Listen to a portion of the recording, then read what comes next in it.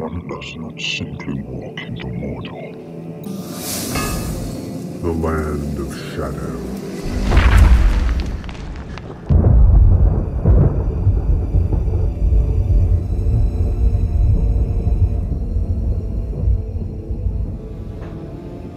Hey everybody, welcome back.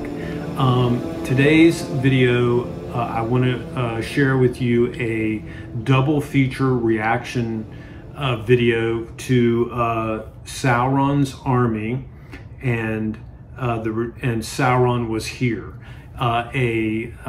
Two of them are like sort of mini trailers or clips. I'm not sure exactly. One seems more like a clip, the other is more like a little mini trailer.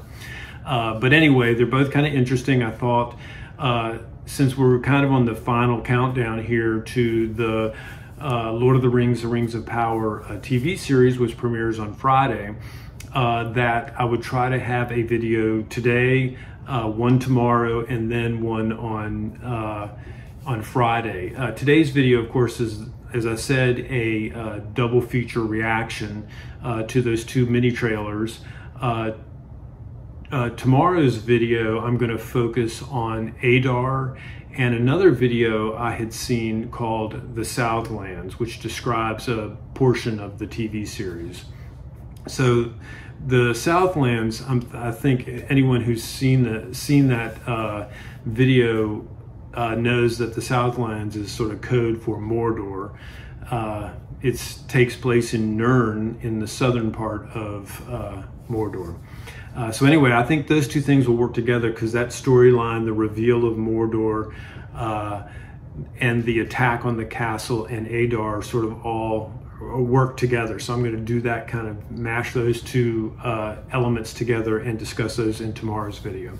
Then on Friday, I plan to showcase the lore video that I've been discussing in my last couple videos about why Sauron chose Mordor as his fortress in which to assault the west of Middle-earth. Excited about that one. I've been working on that for about a week or so. So that's going to be a great lore video and a great way to kick off Friday before the show premieres. So anyway, I just want to say this: if any of you guys watching like the content that I'm putting out, please go ahead and subscribe. And don't forget to hit that bell icon, because that will tell you when the next video is premiering. And this week I got a couple of videos coming out. So if you want to know, if you want to see the video the second it comes out, hit that bell icon after you subscribe. So anyway, let's go ahead and dive in and see what these two mini trailers look like. I've seen some clips of one of them, which was Sauron's army. I just couldn't resist looking at a little. There were mainly screen caps and one little bit that I saw, but the entirety I haven't seen. I know they're both very short. So anyway, let's go ahead and get started. We'll start with Sauron's army and see what we think of that.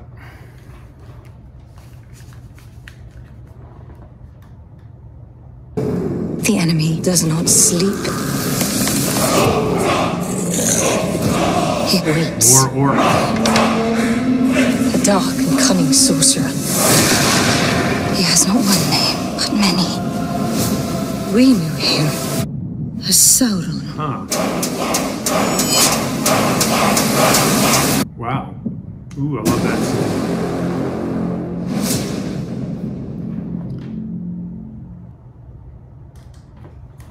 That was fun. I liked seeing some more images of the orcs. One thing I will say about that, though, at the very end, they showed a clip of that we've seen before of Adar walking into that group of orcs under the canopy, and they say at that point, "We knew him as Sauron." Are they trying to say that Adar is Sauron in disguise? I still don't think that, but it's interesting that they would portray it that way. They might be trying to fool people too and not really tell people the true nature of the story because they want people to watch and you know, be surprised. So anyway, let's hit the next one, which is called Sauron Was Here.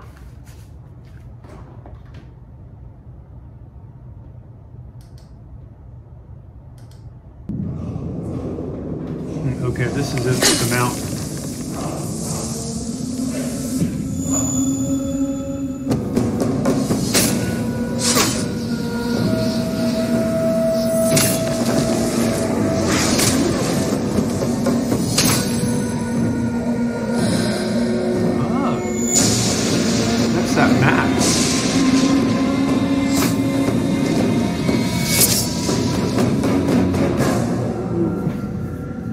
Evil does not sleep. These orcs were meddling with the powers of the unseen world. Oh, now that is some cool. dark sorcery of old. But what was their purpose? Surely it is lost to the ages now. Whatever happened here was long ago. He must get killed off in the first episode. Water. Oh, okay, that's that rock, that stone with that Sauron symbol. Even stone cannot hide the mark of one whose very hand is flame unquenched. There it is. Ooh. He was here. He was here. Sauron was here. Tell the others to rest while they can.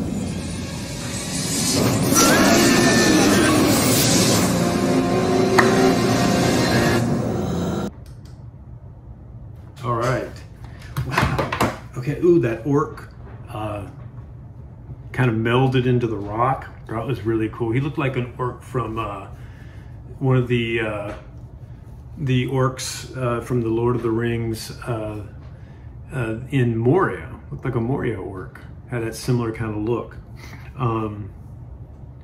Wow. Okay. A couple of things. I think I mentioned the how it was odd that they were saying, sort of in a way that we knew him as Sauron as they showed Adar. I think that's just, like I said, throwing people off. I don't think that's going to be Adar is going to be Sauron. It just would not make sense. Now in this, I really like the second one because it was really more of a clip than a trailer. The other one was, you know, quick cuts, and it's hard to determine a story when you see it in a trailer, whereas this was more of a clip, and it was a sequence of pieces of an entire scene. It showed a new elf I hadn't seen before, and it showed the symbol that we've now come to associate with Sauron in this series. It's on that sword. It's on the stone. We see now where that thing where the ice is around it. That's when she pours water over it, and it appears, and she says, "Sauron was here. He was here. Sauron was here." And so you get I'm starting to get a feeling for how the story will unfold. They also show, at least in that particular sequence, I did notice she has that map. That I've seen some pictures of her holding what looks like a map of a paper or some kind of map that she has, maybe on a skin, on an animal skin, but it showed her pointing to what looked like that fortress we saw in one of the other trailers, and I think the second teaser trailer, where we first see the images of her at the mountain with the other elves. It looks like they separate, and there's just two of them in this one place. And then, of course, it looks like she does battle with the snow troll, and we know how that comes out. So anyway, it's exciting to see like a whole scene. So that, I was kind of surprised by that. I thought it was going to be more of a trailer than a clip. But it's got me excited about the show. I have to admit, there are things that worry me. You know, I would love them to stick to canon. And not diverge too far. I know that they're having to compress the time frame because it's obvious, you know, if we're seeing Galadriel discovering in Numenor, for instance, she shipwrecks in Numenor, which I think is how she gets there. Anyway, that storyline seems to come after almost 1,600 years after the events of the forging of the Rings of Power.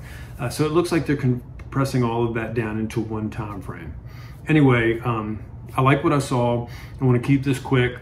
Tell me what you guys think. I'm sure you're going to have some very strong opinions in the if you leave some comments. I'm okay with that, as long as it's not just totally derogatory without merit. Anybody that has issues with canon or story or the way the characters are unfolding, I love to hear all that. So put down your comments, let me know what you think, and I will see you tomorrow in the next video.